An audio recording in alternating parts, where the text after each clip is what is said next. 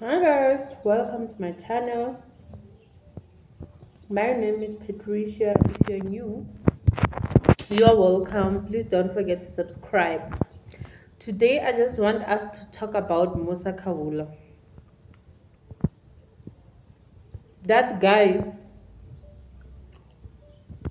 I'm not a psychologist, but that guy, Adirumzala. Some screws are missing.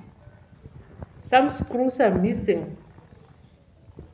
No one can behave like that. No.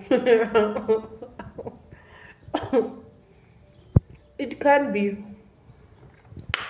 That guy will swear at people unprovoked. The way he called Owami the B word, I was like, what did Owami do to her now? What did she do? Because she did nothing to Umugai. He just started insulting her like nobody's business.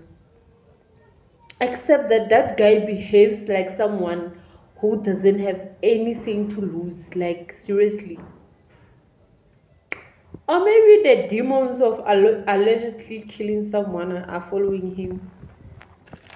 He ain't normal. His friends must check on him. No worries. No ways, you guys. And I know that people agree with me on this. That guy is not normal. Something is wrong with him. He absolutely have nothing to lose. The way he behaves. Anyway, I don't know what you guys think about this. But that is just my opinion about this situation. Thank you, bye. Please watch my other videos.